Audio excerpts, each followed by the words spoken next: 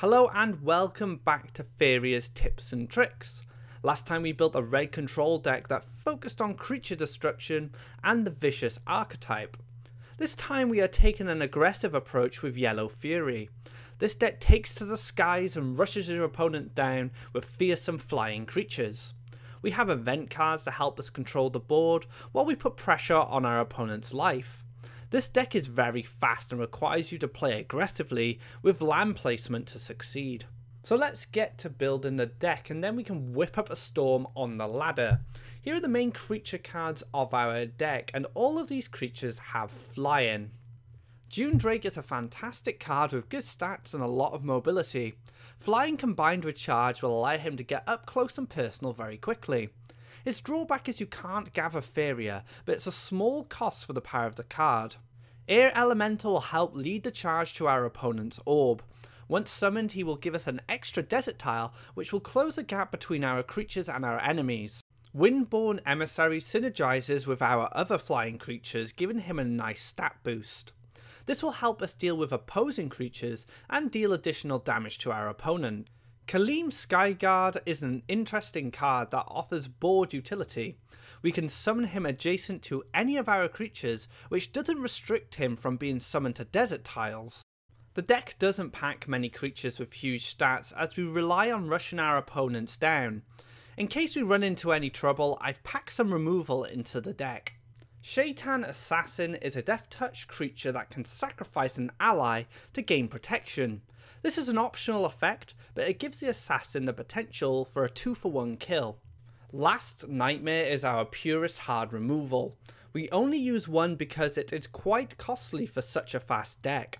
However, it might be the key in removing that last taunt creature who's stopping us from ending the game. Soul Drain is a much faster event card that can help leverage the playing field or directly hit our opponent's orb. This card has great utility for its cost and fits the aggressive style of deck.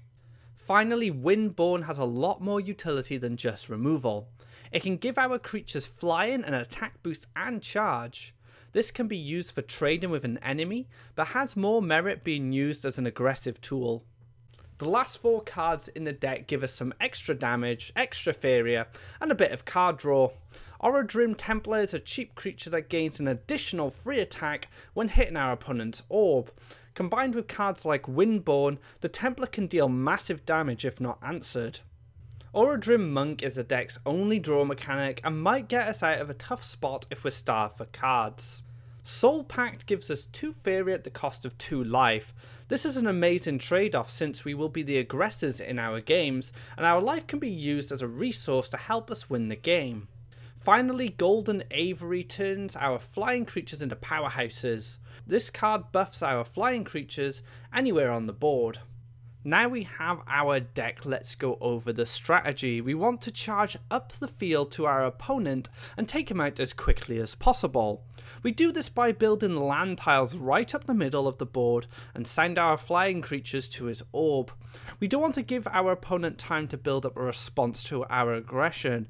We just keep playing creatures until our opponent can no longer remove them. Alright guys, let's take this deck online and see how it does. And like I said, it is an aggressive deck, so we are going to be playing very aggressive, slamming land tiles straight up the middle, try and get an early lead on the life. I'm not too big of a fan of this hand. I want to find creatures mainly. I mean, Air Elemental is great, but I don't have another creature to follow up, so I am going to redraw this hand, hope to get like a Dune Drake or something like that. There we go, Dune Drake's great, another Air Elemental, and then Aviary. So this is actually a pretty awesome hand to start with. Aviary will be a card that will boost our creatures a little later on.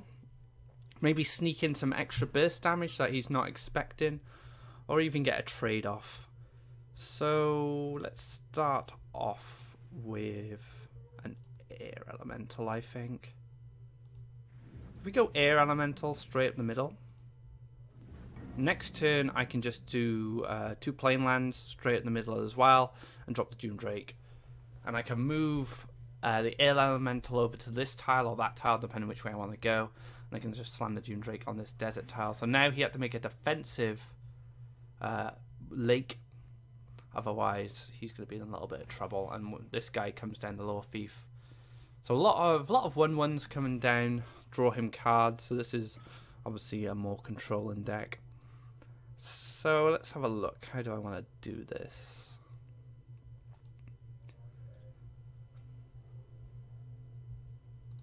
Slam 2 land tiles up this way. I'm going to move him to the left. Put the Dune Drake by there. So Dune Drake can't gather Faeria, which I mentioned earlier, which is a perfect drawback for flying in charge 2. Very powerful for 4 Faeria. A creature with 4/4 stats as well. So the same stats as a Maceman, but he can fly and he can charge. So he's an excellent creature. Probably would say one of the best 4-cost creatures that I know of. Alright, so he goes for the pool. Does need to play something. Like I said, you can see the early aggression already. He's dropped 2 power. Well, he's dropped 2 attack, 2 life on board in total. And we've dropped 7/6. So a lot of power. And then we got this guy as well, who's fantastic. I'm going to want to play him. Start moving everyone up. Getting Windborn on him as well, which well, the thing with Windborn is if I had not developed my tiles up this side, and let's just say for argument's sake I had a desert by here and I played the Templar by here, it would take him 2 turns together. Windborn is a card that accelerates that, gives him flying, gives him charge, and all of a sudden you're taking 7 damage to your orb if you don't read a Windborn coming down. So it just shows you how dangerous this card can be, especially in combination of buff events like Windborn. And now the Village Elder has moved into a defensive position. I might just go all out on my hand, depending on what I draw next turn, and depending on what he plays. He does have 6 Faeria, 7 cards in hand. I might just pop another Faeria. Yeah, I'm going for it, guys. Sorry. So pop Faeria here. I could have developed land tile actually. I didn't consider he'd gather. That's fine. Just move these up. Take this guy out. Down to 5 life already. Oh man. How do you deal with all this? 9 Faeria. What can he do for 9 Faeria that can deal with all this? Like Meteor, if he had enough mountains, he needs 5 mountains for Meteor. The Blue Dragon Famine combo has been nerfed. Can't even do that.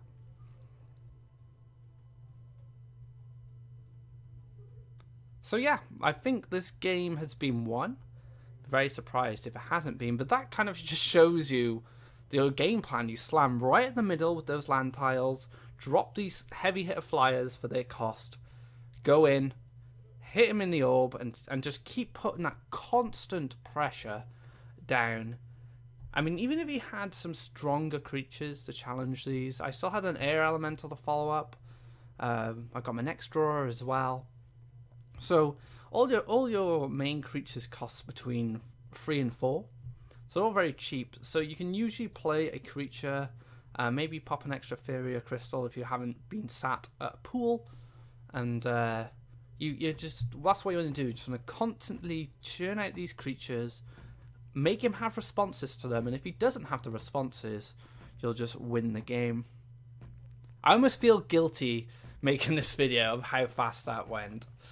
That just kind of shows the power of this deck. That is it for our third guide covering the aggressive might of yellow. Thank you for watching, and check back at PlayFaeria.com for more Faeria's tips and tricks videos.